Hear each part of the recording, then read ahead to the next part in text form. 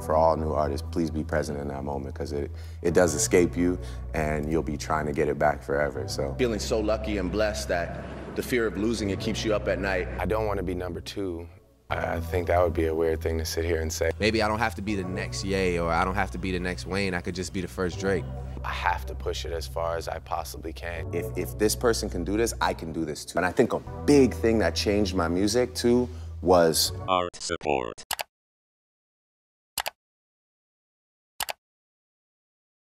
I think I had things in my mind that I wanted to accomplish. I think I had the utmost faith in myself and a lot of confidence in myself. I don't necessarily know if I ever saw it going like this far. I think initially my goal was just to be a protege that didn't flop. You know, I just wanted to be somebody that was like remotely as important as my mentor. I don't want to be number two. I think that would be a weird thing to sit here and say, or I don't care. You know, I want to make this city proud. You know, that's a main reason for me. But now it gives me a chance to really accept that I am something different. I am something new, and now it's just I see it more as an opportunity to really be like, well, maybe I don't have to be the next Ye, or I don't have to be the next Wayne. I could just be the first Drake. That things that I repetitively think about or say, I'm able to manifest. Like, you know, this house, for example, I manifested this because I obsessively used to take my uncle's Audi, and I used to take a girl to Young and Eglinton, Silver City to the movies. And then I used to go tell her, like, yo, you want to go see where I'm gonna live one day? Yeah.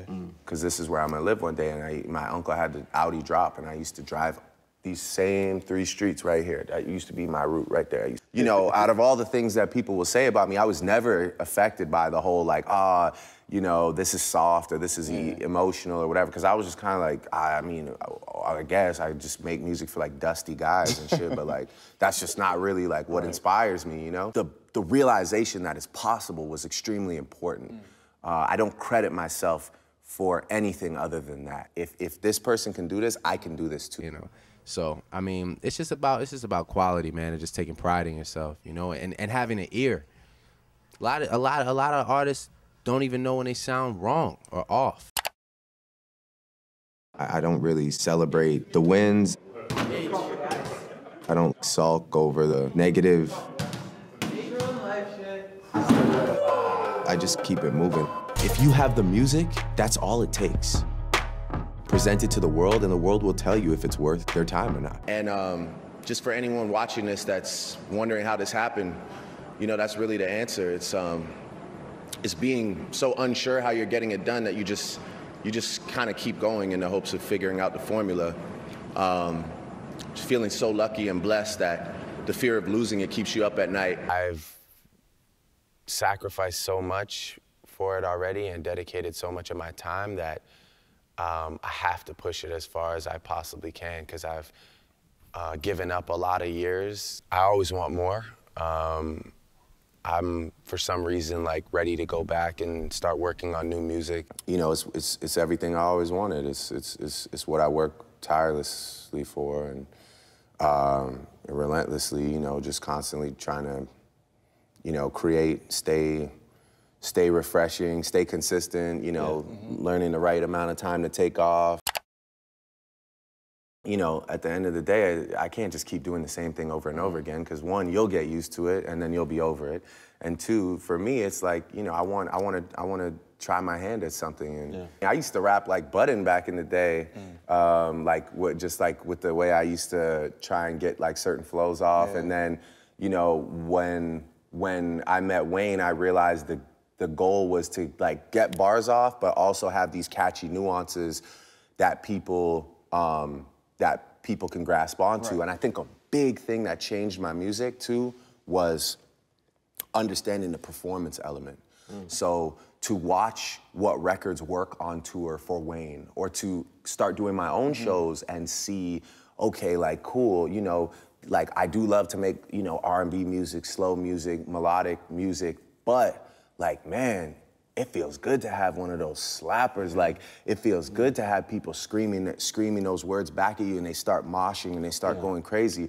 And you know, again, your appetite starts to grow, and R&B music or songs like Best I Ever Had, you know, aren't enough to satisfy the palate. You want more, you know, you want to tap into different things. I think less than the dollar value, it's just more about the idea of growth and business mindset.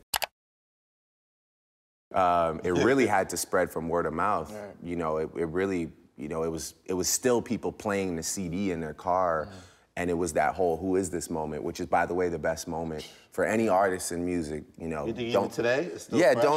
Don't ever not like just be present in your "who is this" moment, because you're gonna be chasing that "who is this" moment for the rest of your career, trying to keep people as interested as they were when they felt like they were one of the only people listening to you. For all new artists, please be present in that moment, because it does escape you, and you'll be trying to get it back forever. So.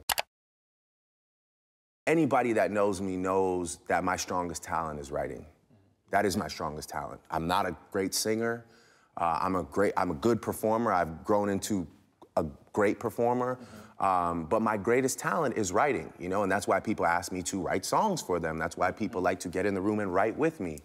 And yeah, I want to just encourage anybody, like, look, if it makes a great song, and you're the one that's voicing it, but it's you and this other person that's cooking it up, you're not doing anything wrong, you know? And that's like just, again, for me speaking to any new artist, like, don't let anybody tell you that you're not supposed to collaborate on that's what this is for. We should, you know, whatever gets you to that destination where you have, you know, a great body of work. If you need somebody to write the whole thing, and all you do is just go in and track it, there's still artists that exist like that to this day, that people love and revere, and they sell out stadiums. But for me, I take my time, I write, and it's just about me getting my thoughts out. You know, Wayne told me something really important one day. I told him, I said, how do you find those thoughts so quick?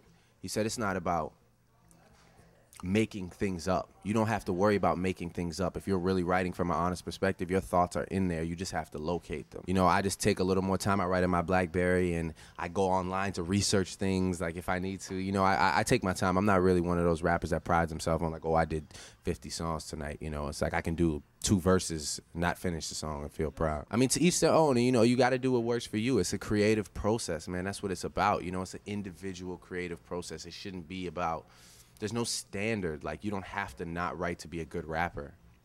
So, I mean, as soon as you understand that and you get comfortable with yourself, like, I don't care. I'll pull my phone out in front of anybody and start writing and say, yo, I got to go and check this website, or do, I don't, you know, because I know that when I come with that verse, you're going to be like, oh, okay, that's why it took, you know, 2 hours, and you had to, you know, you needed the wireless internet hooked up. Oh, that's why. All these guys, man, that are like, you got to go to New York and make it happen. No, you don't, man. That's dead now. Do it the way The Weeknd did it. Do it the way Party Next Door did it. Do it the way I did it, you know? Do it from where you're at.